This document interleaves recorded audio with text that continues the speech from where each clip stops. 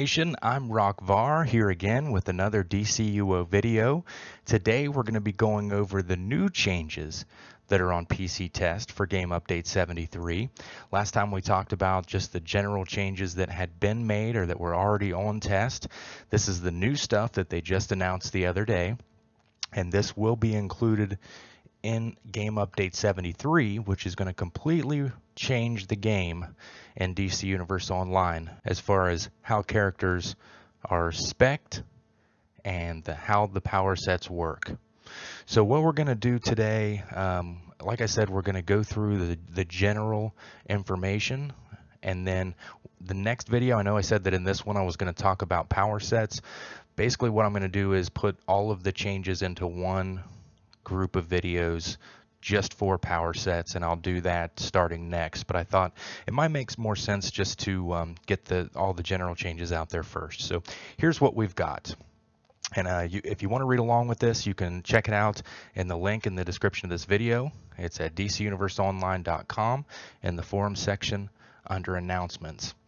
The general changes that have been made now: playstyle focuses selected with skill points are now called focuses and have been renamed. The names are Power Mastery is now called Super Powered.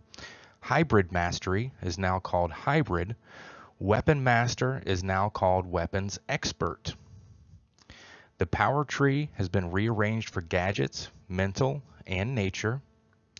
They've fixed the following weapon attacks not returning power supercharge in the correct amounts: Brawling's Haymaker, Launching Uppercut, Dual Wields Dual Fury, Flying Spin Attack, Whirlwind Strike, Encircling Throw, Stunning Swipe Mastery, Martial Arts Tornado Kick and Smoke Bomb, Rifles Overhead Smash, Shields Overhead Plate Smash, Shield Uppercut, Two-Footed Slam, Handspring Kick, Staff's Downward Smash Combo, and Two-Handed Melee Attack. Damage to an entity of the same fraction will no longer be added to the scorecard. Controllers, they've increased relative power healing. With items, they've fixed stats and quality on Choker of Endurance items.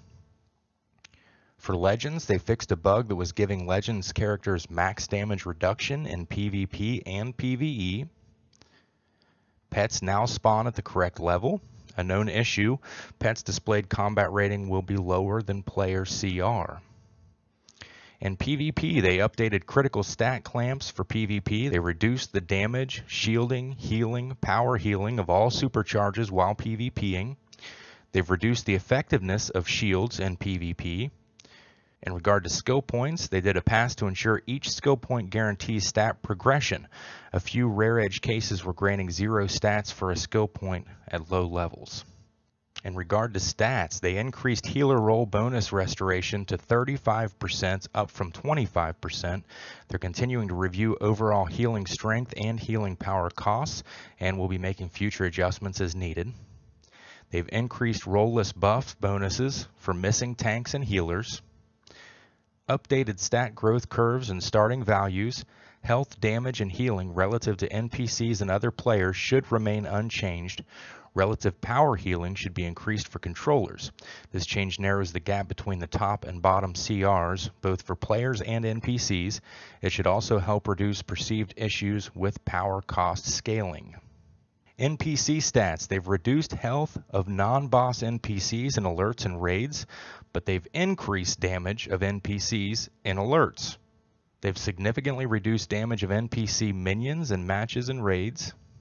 In stealth, they've reduced the effectiveness of Stealth Shield provided by the improved Stealth mod, and they've reduced shield absorption for stealth and invisibility. Shields, they increased 6-second shields to 12 seconds in PvE.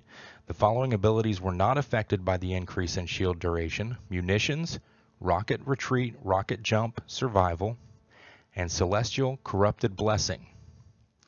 Tactical mods. The Blast Adapter mod will now properly deal damage. The following mods have been changed to work on different abilities because the previous abilities are no longer in the game. Accelerated Intimidation is now Accelerated Battle Display. Critical Intimidation 2 and 3 are now Critical Battle Display 2 and 3. Critical Hive Mind 2 and 3 are now Critical Primal Wolf Form 2 and 3. Relentless Precision 2's tooltip is now shown correctly once socketed into a piece of equipment.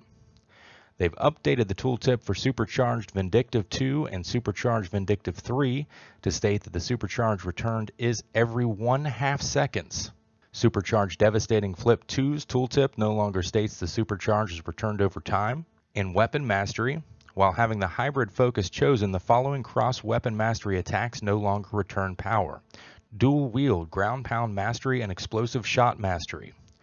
One-Handed Solar Flame Mastery. Rifle Flurry Mastery, Slip Shot Mastery, and Staff Mortar Mastery. And the icons that have been updated, they have updated icons for Home Turf Trinkets. So that is a general overview of the changes that have now been made on PC Test that will be ready to go for Game Update 73. In my next videos, we'll jump into the specific power sets and what those changes look like. If you enjoyed the video, give it a share and a like, and don't forget to subscribe to Var Nation for more DCUO videos. I'm Var reporting for Var Nation News.